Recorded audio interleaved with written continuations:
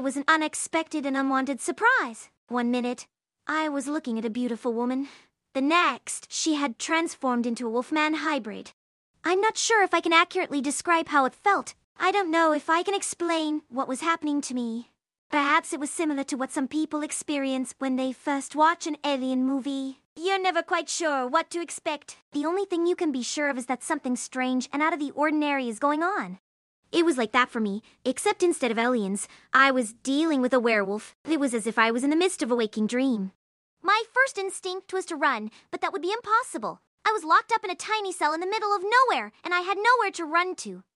As much as my mind wanted to, it was powerless to fight back. That's how it felt. I was powerless to stop what was happening. The woman began to growl as she walked toward me. Her hands and feet became clawed, and her eyes turned yellow. She was becoming a monster. My heart began to race as I backed away from the door. I had no idea what to do. I was so scared that I couldn't even scream. Then everything seemed to slow down as if time had been stopped in its tracks. As the woman approached, I felt as though I were in a dream. I was stuck. There was nothing I could do. I couldn't move or speak or cry out for help. It was as though I were watching myself from a distance, and I was powerless to stop what was happening to me. I don't know how long the transformation took, but I'm sure it only took seconds. All at once, the woman's features transformed. Her clothes ripped and fell away as her skin turned white and hairy. She looked more like a bear than a person. She roared and then bit me on the cheek, breaking the skin and causing me to bleed.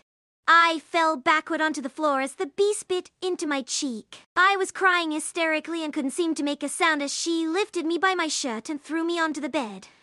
I rolled onto my side and curled up into a ball. As she jumped on top of me, I tried to scoot away, but she was too heavy. I couldn't move, and there was no escape.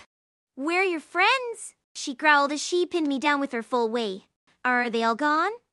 I was too afraid to answer. She had just bitten me on the cheek and was now sitting on my chest. I didn't know if I could survive another attack, and I knew if she realized that her friends were gone, she would kill me. The monster grabbed my shoulders and forced me onto my back. "Do you think I care about you? You're nothing but a human whore." "No, no, please!"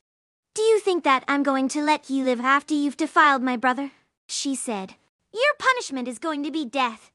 "No, no, please!" The monster reached for her belt and pulled out a hunting knife, then die. "No!" I begged as the blade came down toward my face. "Please!" The knife missed my face and instead cut into my hand. Blood began to drip from my palm, staining the bed sheets red. The monster stood up and grabbed my neck with one hand and my right hand with the other. She squeezed my neck as she slowly lowered the blade toward my face. She was so heavy that my arms went limp beneath her and I could no longer fight back. I closed my eyes, hoping for mercy. All I heard was the dull thump as the knife hit my throat. I opened my eyes to see the monster leaning over me. Blood was pouring from the wound in my neck as she held my hand up in front of me, using it to steady herself as she slowly drove the blade toward my face. I was screaming and screaming as I struggled to get free. All I wanted to do was life, but I knew that death was coming for me. The monster leaned over me, pushing down with all her weight as she held me in place with one arm while she cut my face open with the other.